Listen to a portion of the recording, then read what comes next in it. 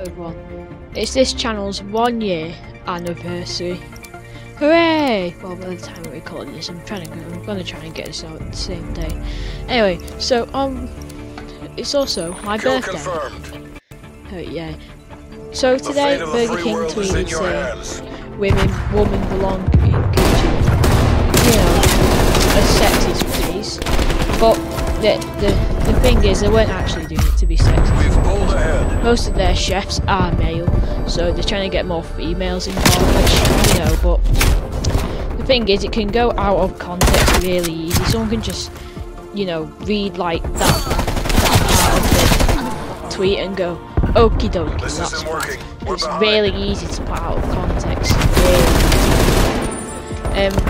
So you just got a lot of people got mad because, you know, I'm assuming they didn't read the retweet or something, but yeah.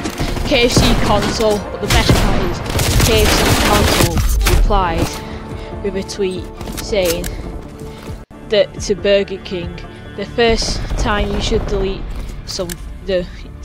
when you post something, the right time to delete it is straight away. The second best time is now.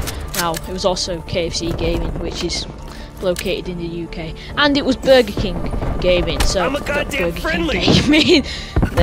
It was Burger King UK, so nice. Yeah, I'm pretty sure they're gonna go down to the pub now and have it out or something. I don't know. But and the Burger King said, "Well, yo, I thought that out of everyone, KFC would understand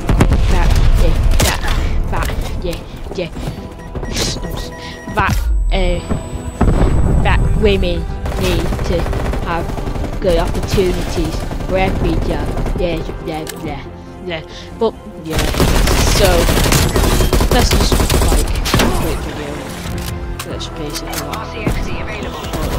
As it's really easy to put out of context, and people could just read the first tweet and not the retweet and think, oh, Burger King is sexist. So yeah, bye. Don't subscribe.